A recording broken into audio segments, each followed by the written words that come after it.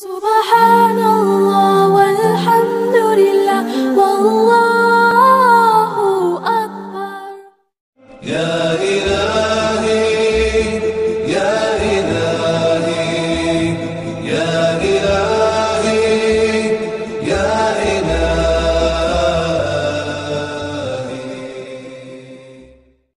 When all the previous messengers of Allah subhanahu wa ta'ala prophesied the coming of Muhammadur Rasulullah sallallahu alayhi wasallam, they didn't just say that one day a messenger will come who will look like such and such and such, but they actually gave a detailed description of the time when Rasulullah sallallahu alayhi wasallam will arrive.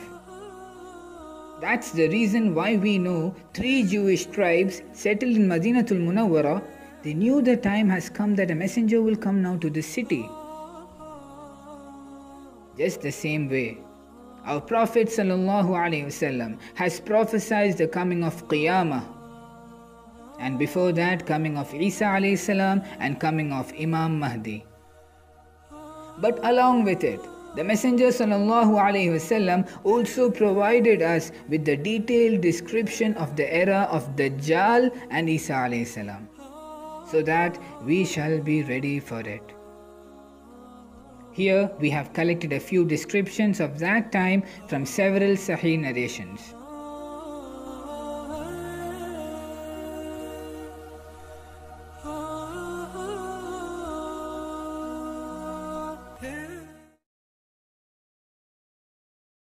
Number 10.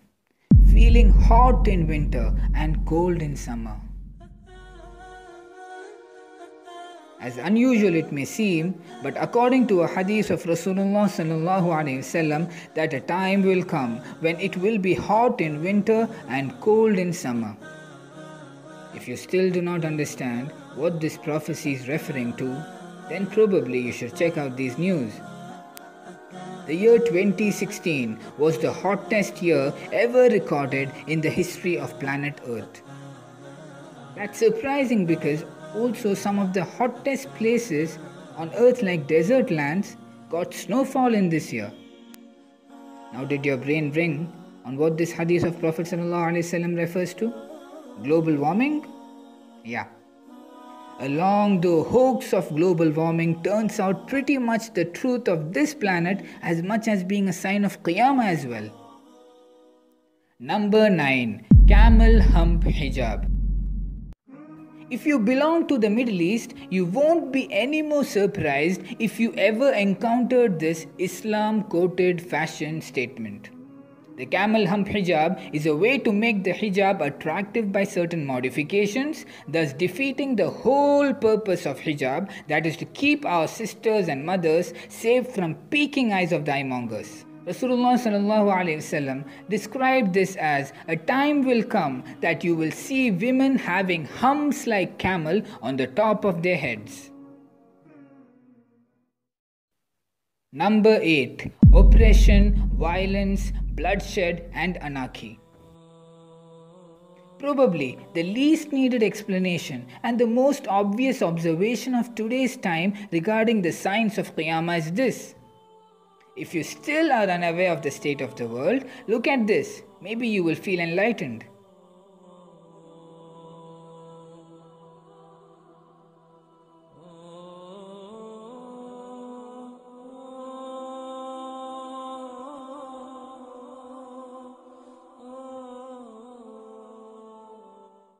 Number 7. Daughters giving birth to their mothers. This hadith of the Messenger of Allah can in a way be literal, thus the scholars have always taken this to be figurative. According to scholarly consensus, what it means is daughters will no longer behave like daughters, but rather will control their mother's actions with their commands. Unfortunately, this today describes the condition of both Middle East and Desi Muslims. Number 6. Masajid will be decorated, but hearts will be devoid of its guidance. How true is this?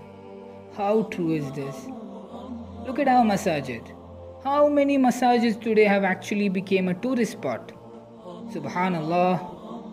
and hearts devoid of its guidance. Well, how many of us know the dua of entering and exiting the masjid?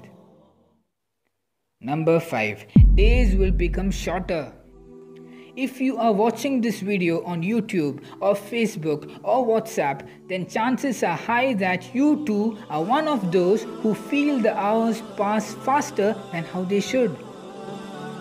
People of every era had 24 hours, but it is this century that actually feels the pace of time in real sense. Number 4.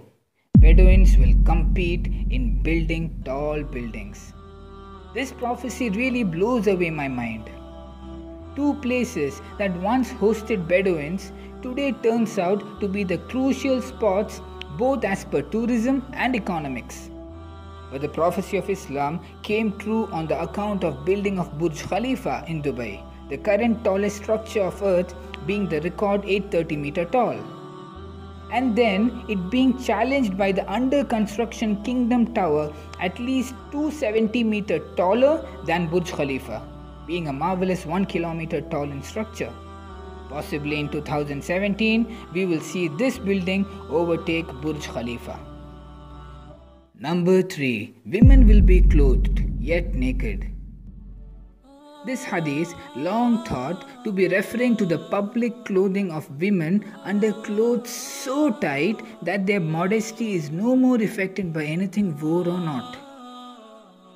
But as latest as just a couple of years ago, another aspect of this prophecy has come into existence where hundreds of people in the West have endorsed to stripped naked body painting, where they paint their bodies creating a fake appearance of as if they are clothed. In truth, they are not. Number 2. Presence of musical instruments in every house. Despite of the clear Sahih Hadith of Prophet ﷺ that says, a time will come that the people of my ummah will permit zina, wearing of silk for men, alcohol and music.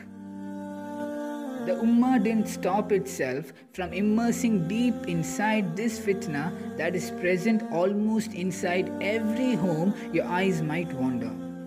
Or rather, this very same mobile phone or laptop you're watching this video. Number 1. Feeling shame in following the Quranic injunctions. Do you have a long beard? Do you wear a hijab? Are you a terrorist? Oops, sorry, but extremist at least. Do you wear your pants above your ankles? That's definitely extremism. Oh, you don't listen to music? That's a perfect symptom of extremism.